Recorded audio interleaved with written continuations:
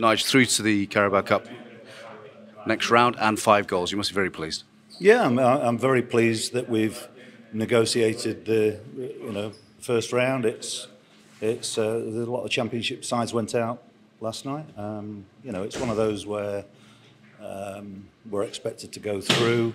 It was a tighter game than maybe the scoreline suggests in some ways, but we showed our quality and really good to get through. Good for players who didn't get pitch time on Saturday to get some pitch time tonight, and I don't think we've picked anything up today that's going to be a problem for the weekend. So yeah, a decent night for us. Lots of positives. Hayden Roberts made his debut. Yeah, he brings something different, doesn't he? Yeah, I thought Hayden was performed well tonight. He gives us a slightly different type of option at left back. Jason Knight again did well. Good to get 3 goals from midfield, because it's something that we've been looking to do better with. If we're going to be successful, we're going to need to score goals throughout the squad. So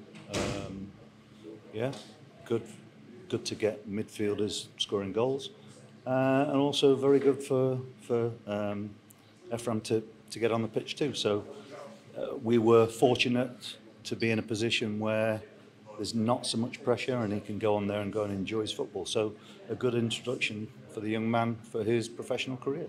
You always, maintain that if they're good enough, they're old enough to play. Yeah. So in terms of another product from Bristol City Academy, that's very promising. Yeah, it's something that we're very proud of. We've got a really good route for them into the first team, and so it's another positive night for the club. So yeah, very pleased about that. You were able to make some substitutions, including Cal Naismith, and scored within a minute.